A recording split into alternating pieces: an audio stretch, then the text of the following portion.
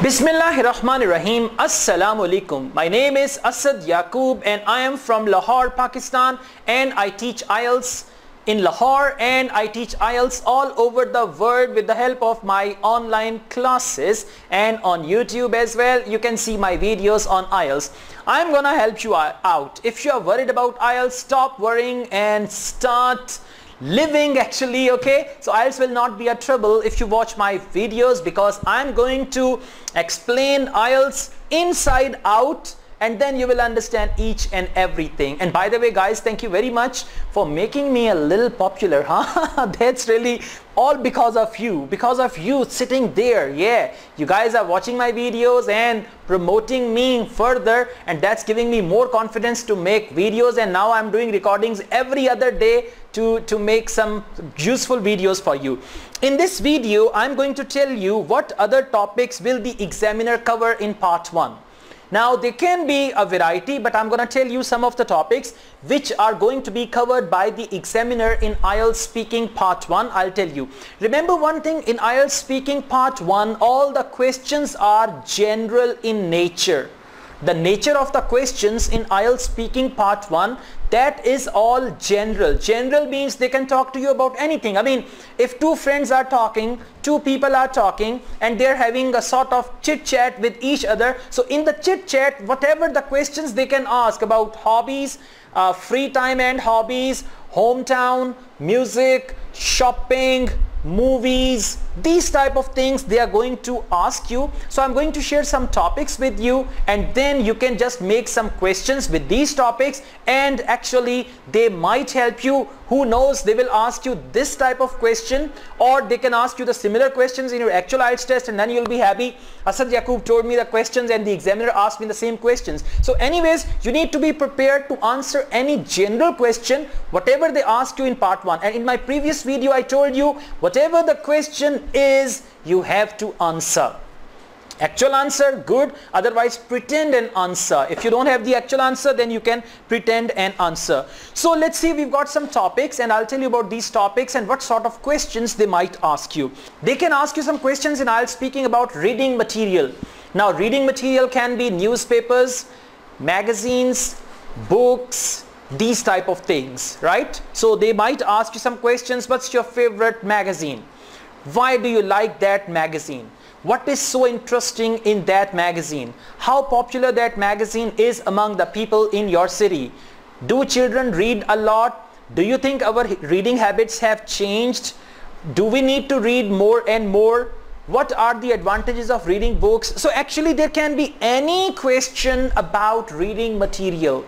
Are you clear? I mean, they can ask you about newspaper, magazine, book, and all you need to do, you need to master WH questions.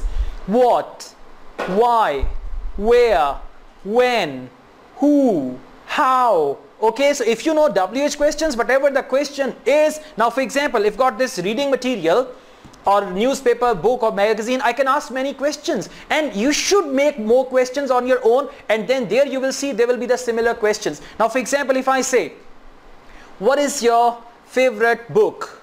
Or which is your favorite book, right? Who is your favorite author? Why do you think reading is important? Why do you think reading is important? How do people read books? Where do people go to buy the books? Right? What type of books do people like? So they can be any question through WH. Next, they might ask you, and these are the topics which are commonly repeated in IELTS speaking. If you focus on these topics and you focus on the method of making the questions, then there is no problem for you in IELTS speaking part 1, and try to get full score in IELTS speaking part 1 because it's the easiest one. Forms of transport.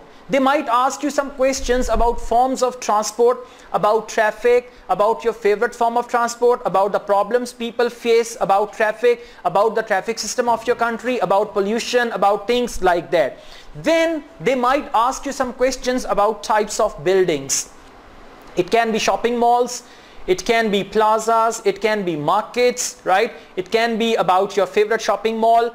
What is so special about that shopping mall? How often do you go there? What do you like about that shopping mall? How many people visit that shopping mall every day? What type of shops are there? So it can be anything about types of building. Historical buildings they might talk about. They can talk about the houses. They can talk about some of the old buildings, some of the modern buildings, some of the skyscrapers. So there can be any question using WH questions about buildings. So these are the favorite topics of IELTS speaking examiner, right, which I'm telling you right away. Then weather has always been a popular topic among IELTS examiners. They always ask about weather. What type of weather do you like? What's the weather like in your country?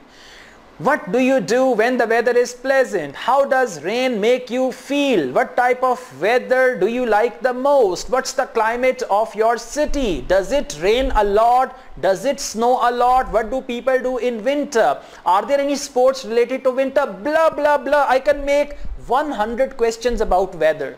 Right? So actually don't go for questions, go for topic. Weather is the topic. Whatever the question is, you have to answer. And you can answer, guys. You can answer, and you can answer very well. Huh? Feeling good? Well done. Excellent. Then they might ask you questions about types of celebration.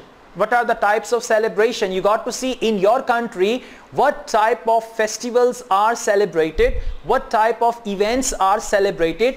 If you have any national events, if you have any religious events, if you have any other events which are celebrated, can be spring season, spring festival, winter festival, summer festival, things like that. So you need to talk about that. And this information must be readily available. Now you don't need to think. If anybody asks you the type of celebration, you should tell immediately, yes, the type of celebration in my country is, and then go ahead with that and explain that. So I mean, you need to think in all directions about these topics, so that when you go to IELTS speaking test, you don't need to think. They ask you a question and you answer. They ask you a question and you answer. Then the most favorite topic of the examiner, that is hobbies and interests. They will ask you the question like, what's your favorite leisure activity? Leisure is also what you do in your free time. Leisure means free time. So what's your favorite leisure activity? Is it popular among other people in your city? What do you do to entertain yourself? Do you prefer staying home for entertainment or going outside? Right? How do you spend your free time? Do other people also do the same things when they have free time? How much free time is available? Right? Okay. So there can be any question about hobbies and interest. So you need to consider this seriously. Hobbies and interest, they might ask you questions about that. I'm not sure what questions they're going to ask you, because the examiners, they have a bundle of papers, around 1 to 200 or 300 tests they have. And you know what do? They pick one and then they ask all the questions. But the topics are going to be similar, what I'm telling you right away. Then they might ask you about types of entertainment.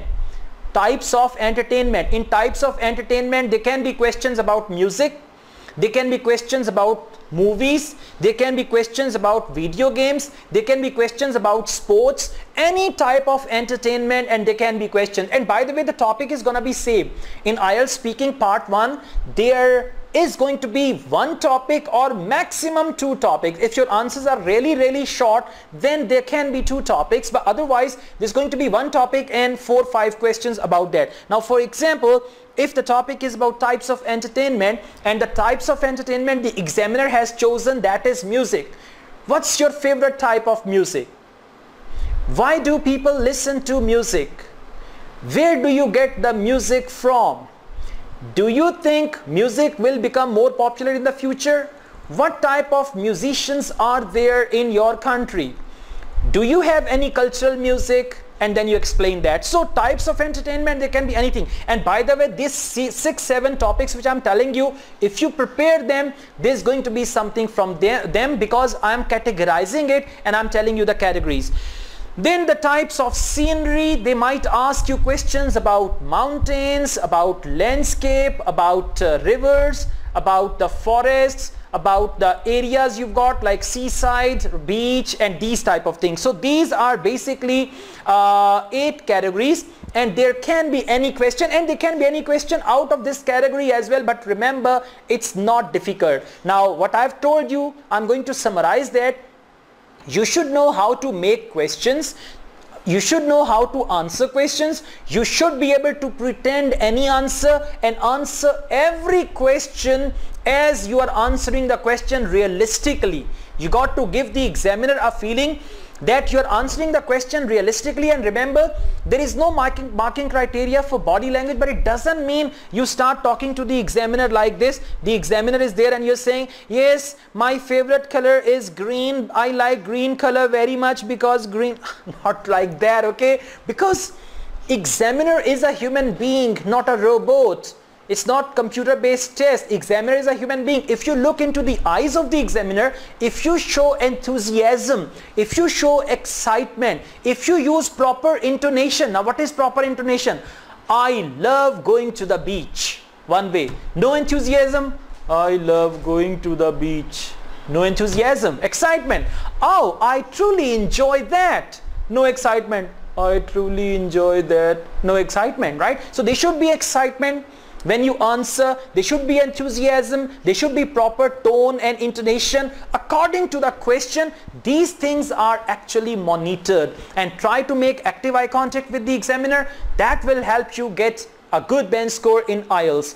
Asad Yaqub wishes you all the best with a great bench score in IELTS. If you like this video, please go ahead and like it, and don't forget to give a comment. If you have any question, you can even ask a question. And I teach IELTS online through Skype or through WhatsApp. I provide private IELTS coaching. If you want to go for that, my WhatsApp number is given. You can contact me and I would be glad to help you out in IELTS. I will cover all the 4 modules: reading, writing, listening and speaking. So if you want to go for online coaching, this is my number and I'll help you with that. And if you want to prepare for IELTS at home without any teacher, even then I'll be your teacher. This is the IELTS course kit I have made for you. It's Easy IELTS Kit. Easy IELTS Kit has 4 books and 8 DVDs. In the DVDs there are my videos, and I've explained IELTS reading, writing, listening, speaking in detail, and along with that you will find practice tests as well for great success. And I also teach IELTS. I conduct IELTS seminars, I conduct IELTS workshops across the world. If anybody wants to invite me, I would love to visit that school, college, university or whatever the organization is. My services are available to conduct IELTS workshops, IELTS training, so you can contact me for that as well. Asad Yaqub wishes you all the best. Take care. Allah Hafiz.